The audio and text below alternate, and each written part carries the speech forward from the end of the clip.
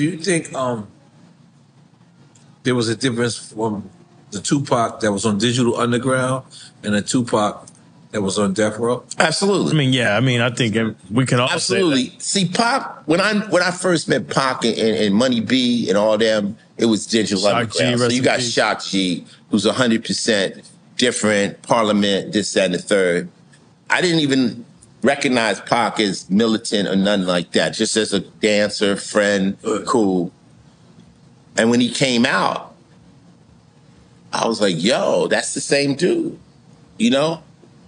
But I couldn't disrespect him because his lyrics was deep. Mm-hmm. And I got to work on Apocalypse Now, me, him, and Q. That's a great album. Wow. On Last Words. Wow. So what people don't understand is I love Pac. Right. I love Pac, but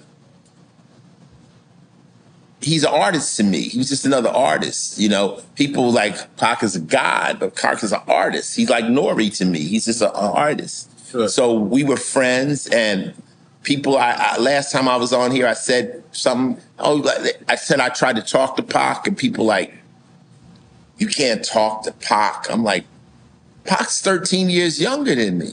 Right. And West Coast definitely has a pecking order. If you're a little older, motherfuckers will sit down. And I had a story where Shock G came to my house. Told you that story. I lived in Hollywood Hills. Shock came on my door. I said, why the fuck you knocking on my door? He said, I was up in the hills. I asked, does any black people live up here? That's what Shock G said to you? They said, Ice lives right over there. So Shock knocked on my door. We sat down, and he was like, Ice, talk to Pac, man. You know, they feeding Pac gunpowder. Pac is like not listening to me. This is Pac now on death row. You know, and we had conversations, but see, the thing of it is, it's like when you setting up, when you're working with a rapper, you have to get a rapper in a state of mind. Death Row was training Pac to be a killer, which you heard in the music.